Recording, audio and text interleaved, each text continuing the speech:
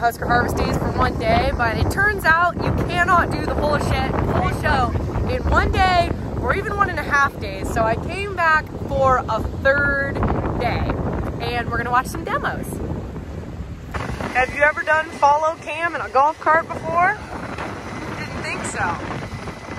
So at Husker Harvest Days, they do actual demos. So this is a Case 8250.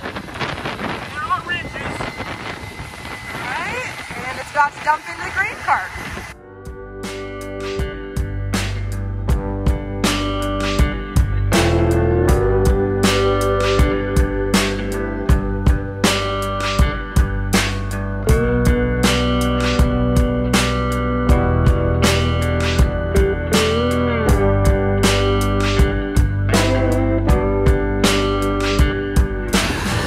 Got John Deere. This is a really cool opportunity for people who are looking to either upgrade machines or maybe even switch colors to see how they work in action. So they usually have somebody riding in the combine, somebody riding in the tractor.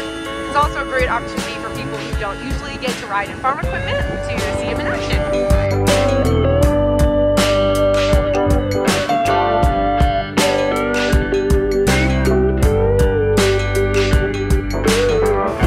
Looks like Kloss is next.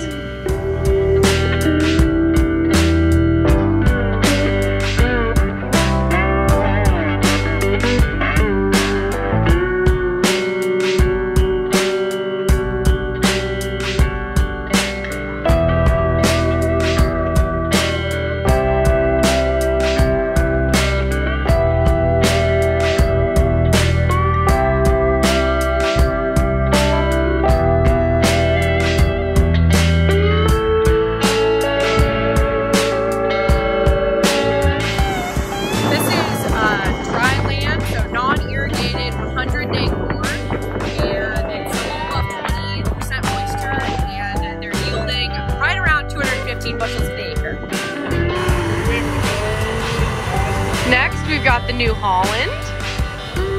Please, in the comments, tell me which ones you guys would like to see demoed. Part of the reason why I'm at Husker Harvest Days, besides talking to fans and talking with vendors, is trying to get some cool demos out to the farm so that I can film them and show them to you guys. I had a few people actually come up to me yesterday at Husker Harvest Days and thanked me so much for doing demos because they don't usually get them out their way. And so I'm able to show them what good demos are like and, I don't know, maybe even make some sales for these companies.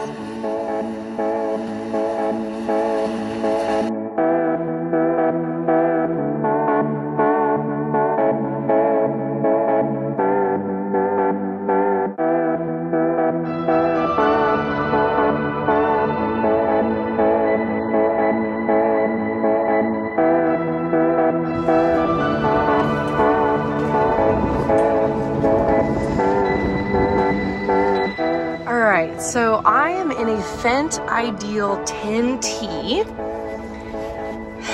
or more commonly known as the combine with no steering wheel at all. This thing, you operate it completely with the joystick. Now, this is what I'm trying to get out to the farm, okay? I'm gonna do my best, trying to work the Lower Farm's magic, but I don't know, it seems like this thing's in pretty high demand. I had to wait in line just to sit in here. I want this though. I don't even want to pretend that I know what all these things do. Goodness gracious. Tell me what you guys think of these tracks, huh? Oh my goodness. Check out this thing. I get the sense that this thing would have some serious pulling power, and I mainly get that from this thing. It's huge.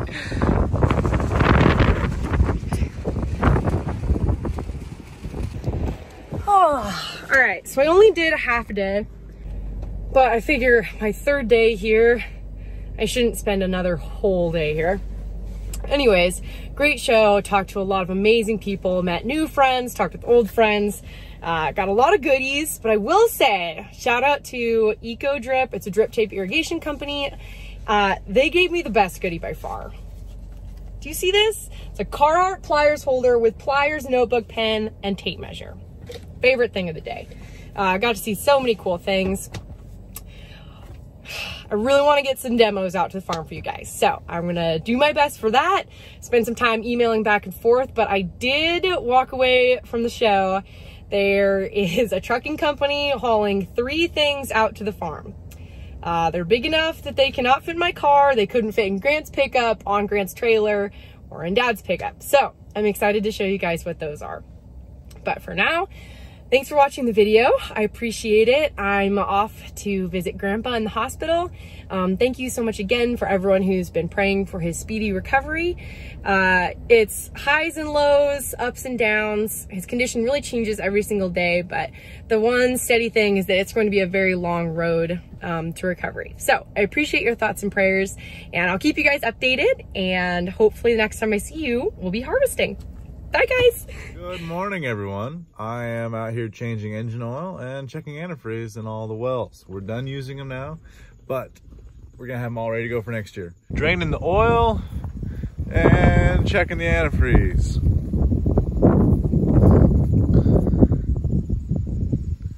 Oh yeah, that one's really good. And we also got the drive shaft off. We're done pumping water, which this thing does. Pulls water up from the ground, runs through the pivot.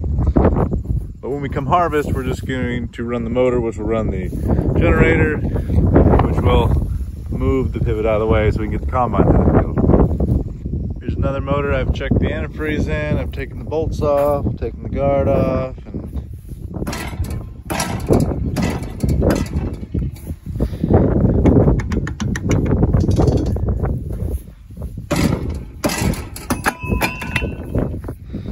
got my Ranger Rick boots on. Oh, we're switching gears. It's harvest time. Going to the back 40. Got the grain cart out. Probably won't use it. The tire still hasn't been changed yet. Oh, it's filling up the combine with fuel. Semi trucks are ready to go.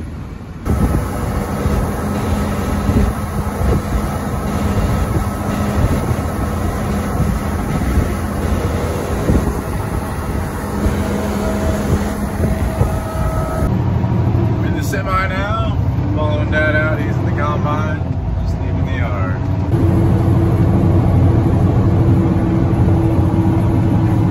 It's a bit of a wide load coming through.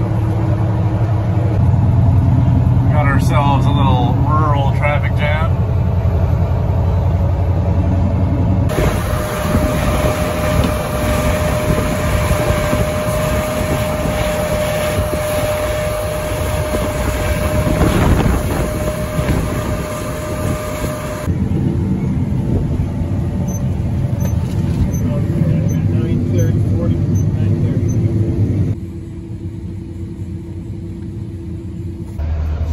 Windy out there today, but beans, the true dryland beans are like 11.5 moisture, and the wet parts are like up on 15, so we pull out. These are pretty green still, so it takes a while to get the combine set up, trying to get all the little settings so you get fewer pods and more beans in the tank. So, getting there. I ridged these end rows to take care of some weeds, so it's a little hard on the semi-truck.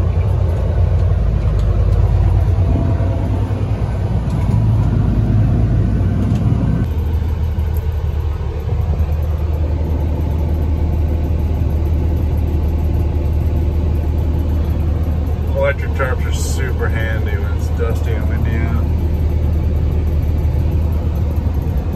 We got probed and now we're pulling on the scale. We only got like maybe a half load, so not very much. Just see what they say about it. Well, we got that corner done, so we're gonna move across the road. The last beans were 11.8 on the ticket, so I'm gonna, they're pretty potty. Like, let's That's not bad. There were lots of pods in the beans. So I need to make some adjustments, and I will refer to my big manual that came with the combine. Here we got soybeans, and we've got all the little adjustments that I can make over here. So the reason I'm out here so early cutting the corners out, as you can see over there, there's the beans with all leaves in, and that's what the pivot watered the beans. And so they're a little bit wetter. Like even right now, these are at 12.1 moisture, which is wetter than the other ones across the road, but I'm also getting a lot of beans with green leaves on them. So, and there's a little water going on here that you can see is a little wetter down here, but still gonna send it. Looking pretty clean back there. Taking the time. I do not want to plug the combine. That would take all the fun out of this day. Driving a combine is kind of fun. It's just like you drive your lawnmower. You just, especially the bean head, you just kind of drive wherever you want. It just makes things all smooth and nice. Corn head's a little different. You gotta follow the rows there, but out here you just drive where you want to. Down the bottom of the bean head, there's these belts that feed it in to the feeder house. There's a little sickle bar down there that cuts them, a little reel helps flick them in. These beans are 11.6. Look at that.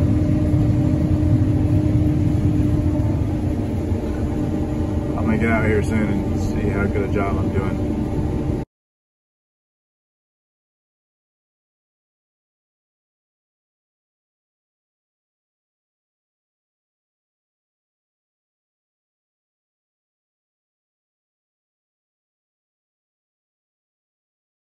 Well, that load was 13.8. That's a little wet, but I don't know. We're gonna call it a day. We're gonna poke around some more tomorrow.